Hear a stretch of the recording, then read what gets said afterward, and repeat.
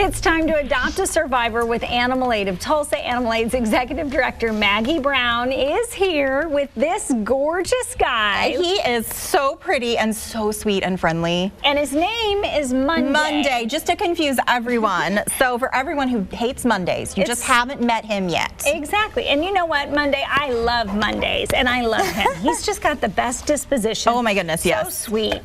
He loves everybody, men, women. He does. Doesn't know a stranger. That is absolutely true.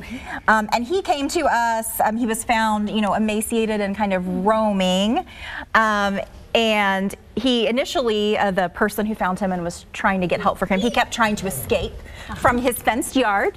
So he is a little bit of a Houdini. Okay. But he's finally figured out there's some benefits to staying put. Yes. And so he's gained some weight. He weighs about 65 pounds. And he's just beautiful, his brindle coloring. Yes. And he's so excited about everything. He doesn't like to sit still. Yes, yeah, he wants to explore. Yes, absolutely. And he knows all these people in the studio want to pet him and see him. So he is strong. Yes, he definitely is strong, but just in the sweetest kind of way. He just is very, very excited. And so other dogs, kids?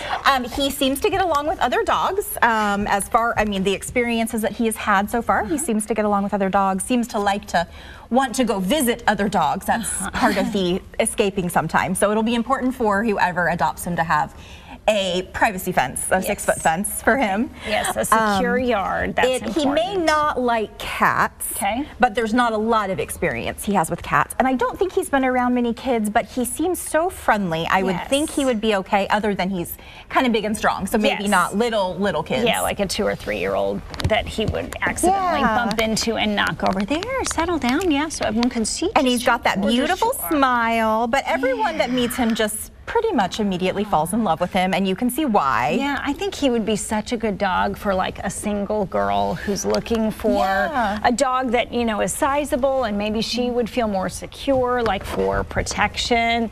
He's so sweet and so good-natured, but I know when I was a single girl, Oh, absolutely. I would have felt a lot safer if I had had Monday by my doesn't side. like to be alone, so he could definitely have a doggy friend. To help keep him company. Or someone maybe who works from home. I'm sure he would love that. Yeah, look at him. He's just adorable. If you are interested in adopting Monday, you can call Animal Aid. You can fill out the application. If you already know you want him, just go to the link on your screen, fill out that application to adopt him. We have more animals available for adoption through Animal Aid of Tulsa on Fox23.com. You can catch morning anchor Michelle Lynn's Adopt a Survivor every weekend right here on Fox 23 News This Morning.